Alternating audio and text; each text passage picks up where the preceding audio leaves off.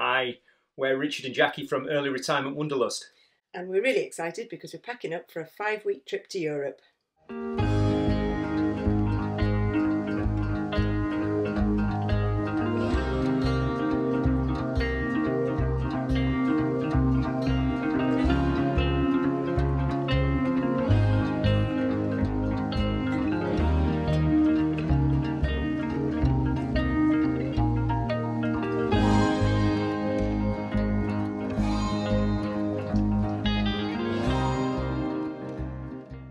Yeah, we are super excited. This is the first long trip that we've done for quite a while in the van. We've got 5 weeks in Europe. We are getting the ferry to Santander, and then we've got 5 weeks to make our way back up to Cherbourg.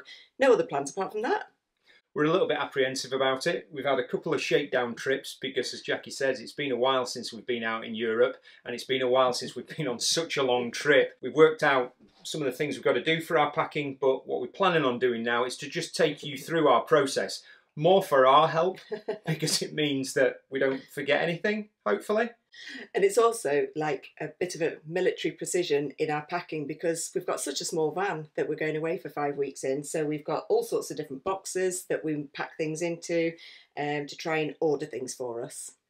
The challenge of the trip, it was always going to be a coastal seaside trip up until last week when we bumped into some people on a campsite who recommended a really beautiful Picos de Europe in northern Spain, which is a mountainous region.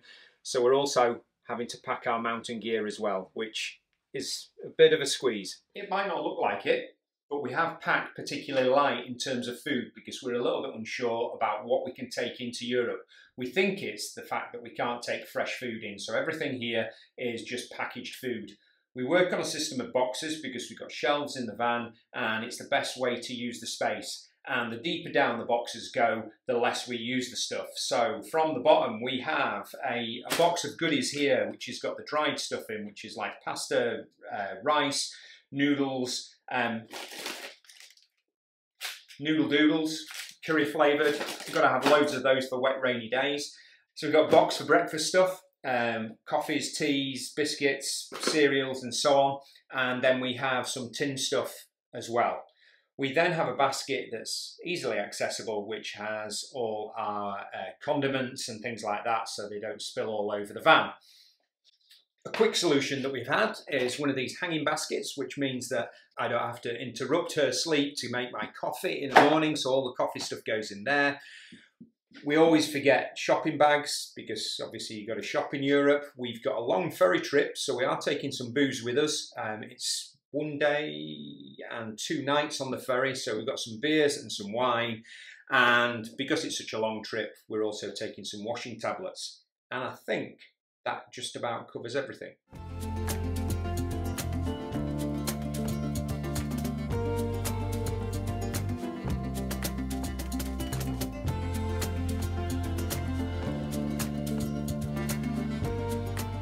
So when we start packing, we try to be really methodical. We've gone through the fact that we're hiking, biking, and we need beach stuff. So we've got lots of clothes to go in.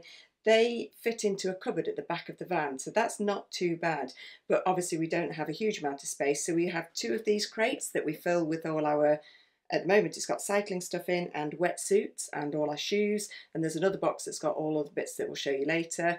And then top tip, we bought 3 of these baskets that we just shove all our bits and bobs that we use a lot, like all our underwear, and we've got a basket full of all things medical that we might need and suntans and lotions, and we've got a shelf that they fit in that we can grab things from easily. So yeah, that's it. That's all the stuff that we need to pack for our clothing. We've got loads of stuff that goes in the boot area of the van and in this side locker, which we use for most of our camping gear. So we have our thermal cover, windscreen cover for the front of the van. We also have internal covers just in case we decide to go a little bit more stealthy, and we've got internal blinds for that. We have our 2 chairs. We have a little bit of luxury, a hammock that takes up hardly any space at all. We have our awning, and we have a beach shelter as well, which keeps the wind off when we're on the beach. And then into the boot, we have our Kadak Safari Chef 2, which is our LPG cooking system for cooking outside.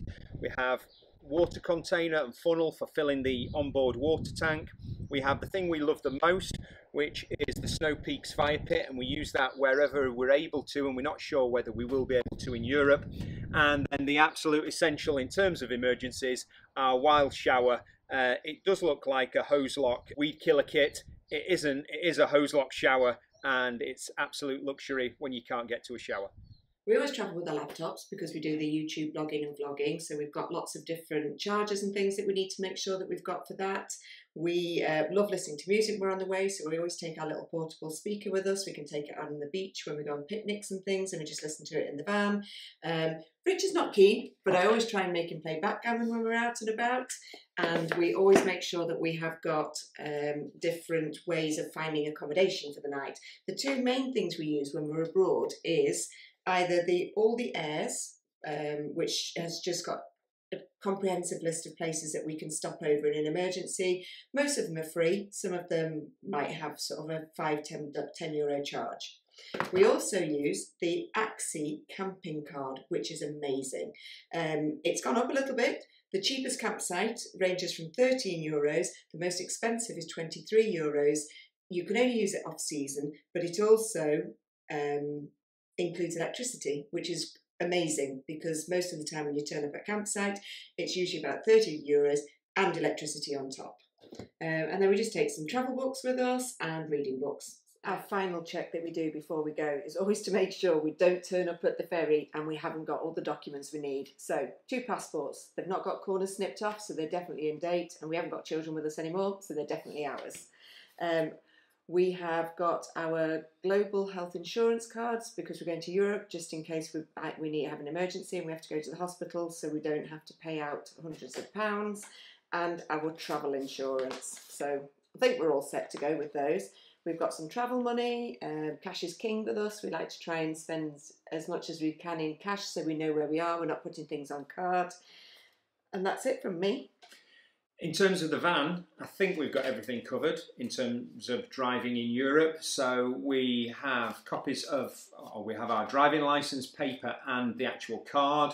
We have a copy of our motor insurance, and we've also notified our insurance company that we're travelling into Europe.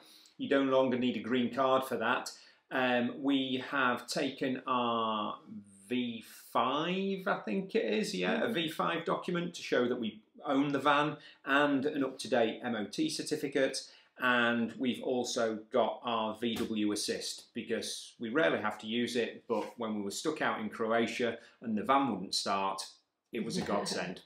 One thing that we haven't done, we have tried to do it, is to get the French Crit Air sticker, because quite a few of the major cities and some of the surrounding areas won't let you drive through without a charge unless if you've not got the Crit Air sticker. We couldn't upload the photo to get the sticker, but I've double checked the region that we're going to along the French Atlantic coast doesn't go through any of the areas that would be affected, fingers crossed. But if you're travelling through to the Alps, I know that Lyon is affected, and certainly around the Paris areas. But be warned, it's not an easy process, and the forums are absolutely full of it in the fact that it's an antiquated online system and it's really problematic to upload your documents, and we just failed. The last thing to go on is the bikes onto the bike rack. Now, the VW bike rack is amazing, but it has one significant fault. I made the mistake of leaving these securing arms on over the winter, and it was almost impossible to free them up then and actually use them. That one is pretty much fused into place and we can't actually use it. So we keep these in the boot out of the wet, and we only use them when we put the bikes on. The bike rack does lock the bike securely in place, but when we're travelling around a lot, we just like to take it to the next level, particularly when we're parking up on motorways or we're wild camping for the night. And we use a combination of these D-locks and these leashes to make sure that the bikes are securely locked to the rack and the rack is securely locked to the van. You might realise that we're not in the UK. So in the excitement of doing our packing videos, I forgot all the essentials of actually driving the van in Europe. And we're obviously in sunny Spain. It's a beautiful chilled morning. So on the van, you need to make sure that you've got headlight deflectors on the front, and you need to make sure that you've got a UK sticker on the back. Inside the door cards, we have our first aid kit, we have our breathalyzer, and we also have a high-vis vest for each person that's travelling within the car. And we also have a red warning triangle tucked away, easily accessible and down the side of the seat. For all the latest information on travelling in the UK, please don't take my word for it. Please just check out the AA or the RAC websites that have all the up-to-date information on whatever country you're visiting. Earlier in the video, we showed you how frantic the packing was in the UK and how so much stuff fitted into the van. And this is actually us living in the van when we're on the road. Everything is sort of cleared out of the middle area because we have got a huge amount of space up in the roof. We don't sleep up there, but we do have a board that we can just shove everything onto and put the roof up so that it keeps us nice and tidy. And also underneath the van, the crates that we packed full of our shoes and wires and logs and all sorts, we just shove them under the van overnight. They're waterproof, it doesn't matter, there's nothing in there that's worth anything if it gets stolen. Richard's dad made us a duck board, an idea that we stole from a campsite in Switzerland. Hopefully we won't particularly need it, but it's come in really handy when it's really muddy and actually quite sandy, and we put a mat on top of it to try and keep the van a little bit cleaner. Hopefully you found some of our tips and tricks of packing useful. I know lots of different people have their own ways of doing things, but it works for us. So in our next video, after packing, we're going to show you actually how we got here on our first ever long distance ferry trip. See you later. Bye.